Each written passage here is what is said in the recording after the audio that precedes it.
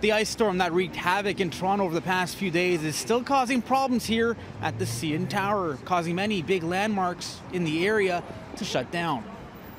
As chunks of ice continue to fall from buildings in the area, the CN Tower, Ripley's Aquarium, the Rec Room's main entrance, and Bremner Boulevard have all been closed for today. The Jays doubleheader is still going on as planned, but gates on the north and east side of the Rogers Centre have been shut down. That could make things a bit tricky for people getting in and out of the Dome for tonight's game.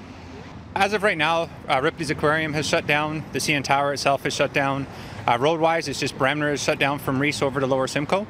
And that's just for public safety. There is still large chunks of ice on the CN Tower, and we're not sure obviously when they're going to dislodge or if they will, so we want to make sure that around the area is safe. Some businesses are still opened. The Rec Room's still opening, Steam Whistle's still opened. They're going to be reassessing it in the morning, and we'll just go from there and see if it's safe at that point to do so. And police have confirmed with us that the closures will remain in place until into the night, into the overnight as well. And of course, that decision was made in consultation with businesses in the area.